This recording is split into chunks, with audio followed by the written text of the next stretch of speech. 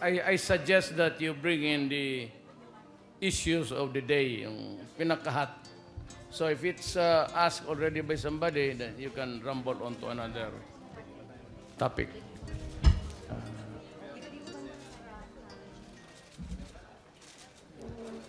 I only want questions that ought to be clarified. Yung nasabi ko na yun na yun. Do not, mahaba eh. But if it's a new question, this lady is always asking, Pwede na, sir.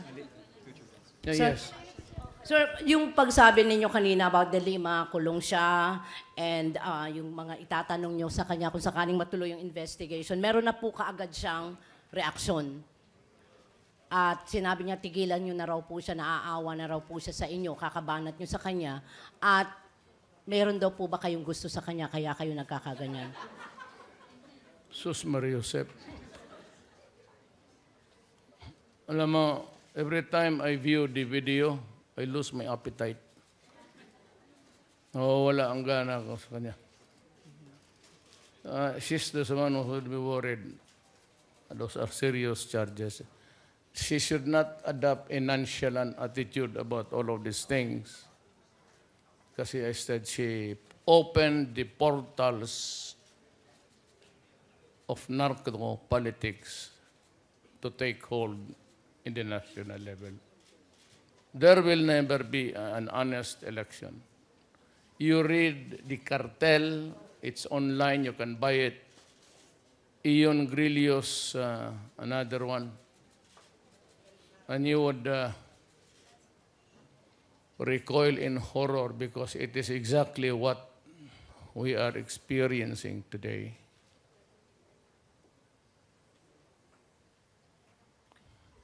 Ang magkaroon ng gusto sa kanya, yung mga, hindi man ako gwardya, hindi man rin ako motorcycle, cop. Hindi rin ako convict. Follow up na lang, sir. Parang pinapalabas po ni Senator De Lima na plinano nyo lahat ito and you were out to really destroy her and get her out of the Senate. She was the one who started it. You're all spectators of our national life where it was evolving in the days that passed. When did I ever? Siya yun, di ba? Why? Because lumaki ang ulo niya. When she was chairman of the human rights, may nagsabi siguro sa pilang ulo niya, pwede ka maging presidente o senador. But alam mo, the ambition was good. But her sexuality pulled her down. Nung paglabas ng video, she's finished. Ikaw, magboto pa ka sa kanya? Hindi ako bumoboto. Thank you, Doris. Kayo, buboto pa kayo sa kanya? Maski barangay captain na lang. So, Lima, you are you're adopting a nonchalant of a horrible thing that happened because of your. Thank you, Joseph Morong. GMA 7. Hi, sir. On another topic, sir, mukhang yung sa invitation sa UN, EU, it looks like and sounds like a concrete plan already. Do we have a timetable kung kailan tayo magsisend out ng invitations if No, we are? it is up to them, but I have asked my lawyers dito, legal, to prepare the letter, to invite them to come up and investigate. But I said it should be something like, not a one-way affair. I must have a remedy, at least a legal sanction, for those who were lied against me. Or else kung hayaan ko lang siya, they would receive the garbage from the Lima, and tapos they would adapt it and make a report. That's about stupid. So, we must have like a kind of, mayroon din tawag dito, deposition game. Okay. Mag-deposition na lang sila of whatever who wants to testify. And I should have the right to ask them also after. Pagtanong muna sila sa lahat, then magtanong ako sa kanila. rapporteur of EU, rapporteur of UN, kung sinong interesado, rapporteur of the State Department, or Obama, total, wala naman siyang ginawa na kasi he's out. Maybe he can come here and find time to ask me questions and I'll answer him. I have some interesting questions to ask. I would just term it very interesting questions also. You know, it is always sauce for the gander and sauce for the goose. It cannot be just a one-way traffic here. Even if I am a president of a small republic, I will see to it that in matters of principle, we are in parity. Tabla. Ibig nga, kasing sikat tayo ng Amerika. I will not, actually, I'm ready to not really break ties. But we will open up alliances with China. And I said I had a good time, good talk with the Prime Minister. They're awaiting for my visit. After China, I think I'll go to Japan and I'll go to Russia. And never mind about the ratings. I will open up the Philippines for them to do business. Alliances of trade and commerce. There will never be a time about military alliances. If America wants to go to war about the China Sea, he can have his there. I will not participate. I will not join a war that would only destroy my country because we are not really up to the arms of the opposite side. Walang mangyari sa atin. So, I'd like just to know, joint patrols, there's supposed to be a war game. It is already there. Ayaw ko na mapahiya ang sila Defense Secretary Lorenzana, yung mga military natin. We'll go ahead. But that's about it. Joint patrol, no. Wala. In case of war. Why? Because they want to fight here. So where is here? It's here in the Philippines and Palawan. And Pangasinan. And Manila, a warplane of China can reach Manila in exactly 7 minutes.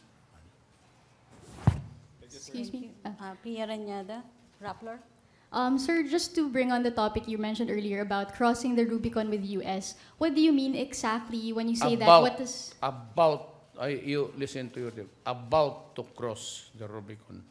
Sir, what The does that point mean of in no foreign return. policy? It is the point of no return. What does that mean, sir, in foreign policy, in concrete foreign policy? Yes. I cannot, there is a RPU is pact that was in the 50s. It says that an attack on the Philippines would be an attack of the United States. But in the United States Constitution, it says that before a president can declare war with anybody in defense of an ally, he has to go to Congress for permission to go to war. That's the problem. So if the Congress will not give him that authority, what will happen to us? America is, I said, it does not know what the left hand is, the right hand is doing. Sir, you mentioned China. When are the dates for your official visit to China? And sir, you mentioned before that you would demand our fishing rights from China. What is your ultimatum for China if you want to make this demand? No, there is an ultimatum there. We do not give any pressure on that's very undiplomatic. What I'm saying is I would demand that we have been doing fishing there historically. It is ours. If we are not ready really to talk about it as a hard sell, then I would just say that allow my countrymen to fish there because it means food for their food security. Evelyn Quiroz, Balita. Good afternoon, Mr. President. Na-mention niyo po earlier na meron po kayong meeting with the former President Estrada and the Chamson couple. Yes. Now, after Estrada, then I have the entire communist hierarchy wanted to talk to me in Davos, but I was short of time. Sabi ko, dito na lang. So this would really be the first time that the enemies of the state are here for, it's part of what you would call civility. Just because we are in war doesn't mean to say that we have to be war at all time. We can always stop, and maybe, just maybe, it will bring peace to the land. Yung kay former President Estrada po, pwede pong malaman. I really natin. do not know what he's here for. I must confess, hindi ako nagtatanong. They want to talk to me, and I will talk to them. Last question, Mr. President.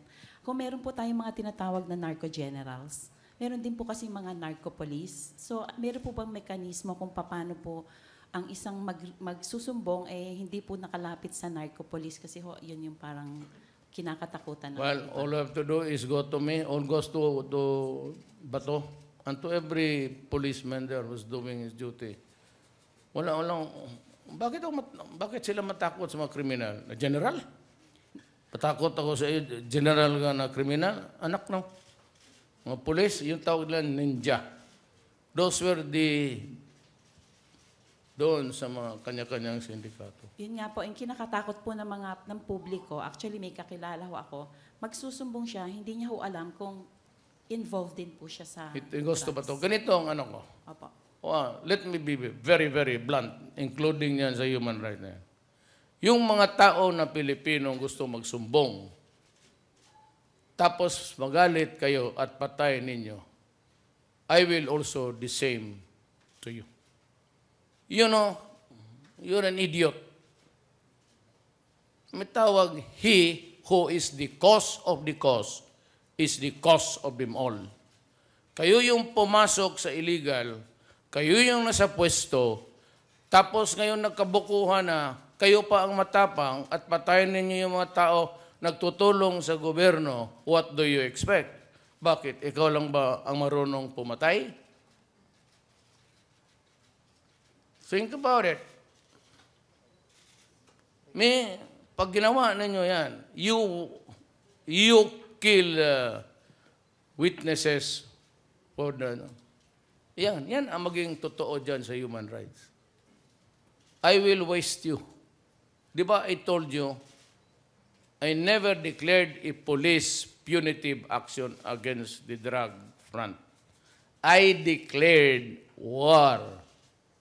And I told you, anybody who would destroy my country or destroy the youth of my land, I will crush you. I will kill you. Ang sinabi ko sa police, itong pabalik-balik na human rights, akala mo naman, magbili ka ng mga badge dito. I'll distribute it for free. Right at the beginning, hindi ako kasi bobo sa inyo, I said, go out and look for them, arrest them, and if they offer a violent resistance, and if you think that life is in danger, kill them. Sinabi ko na right at the beginning because I knew that all sorts of attacks and criticism.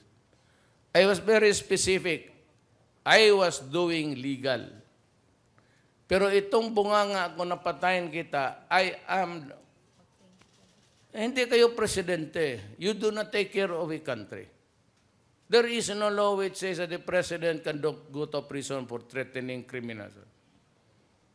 Just like America, Britain, sinasabi nila, we will attack you, invade you. Talagang in-attack, invade. Then how many nations failed in the process? Iraq, Libya, Syria.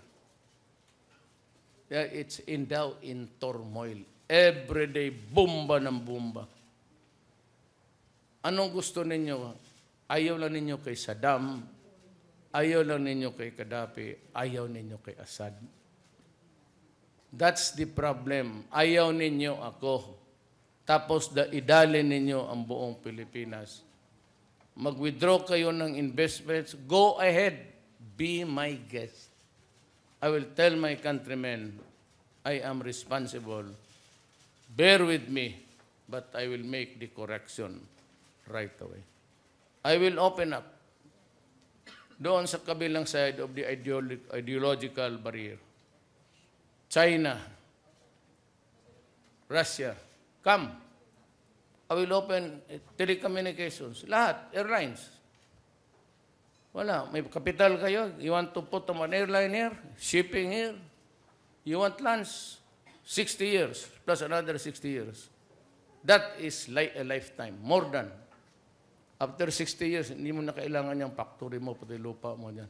Things would have been changed, maybe for the better. Thank you, Mr. President. Salamat Thank you, po. Mr. President.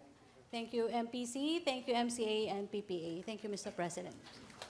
Oh, sige. Si Ina. She sported a grimace. Sumangot ba? Sir, isa lang, sorry. Dun sa sinabi niyo po na makukulong po si Senator De Lima, does this mean that you're ordering the DOJ to file charges against you Yes, already? of course. When and what specific charges After are you the looking at? investigations are finished. I am sure of my evidence. Ikaw yung nag-una. Gusto mong lumaki ang... You started in Davao, tapos yung... gusto mong ma-well known na itong babae na ito, di sinabi pa at one time, I think it was Torpo said, she's the only lady there in the Kamet who has balls. Iba pala ang pinaglaruan mo na balls, hindi iyo. What specific charges are you looking at, sir? Just to be clear about Plenty it. drugs actually. Parisable by ano yan, no bail yan. Thank you. Thank you, Mr. President. Ito ngayon, then the next time she's in prison, there's no more worry about liaisons and dalliance. Nasa kulungan na siya, ipagduktong ko na lang yung sa babae pati lalaki. So she will have about how many lovers there if she wants. Grabe talaga ako mag-insulto pag, tangina niya, wala akong ginagawa siya, si kadaldal ng daldal dyan. Nung eleksyon, gusto mo lang magsikat, karoon ng isyo. Wala ka ng human rights. Sabi ko nga sa iyo, I told you before, the day I said, Dilima, better hang yourself, that was the time that I had got hold of all the evidence that are being dished out. Hindi ka na nahiya sa sarili mo. Any other woman would have slashed her throat. You? Baka akala mo artista ka. Ang mga artista ng mga X-rated, paglabas sa pagkatapos ng shooting, nagkangiti ang putang ina niya. Thank you, Mr. President. Thank you, MPC. Thank you, MCA and PPA.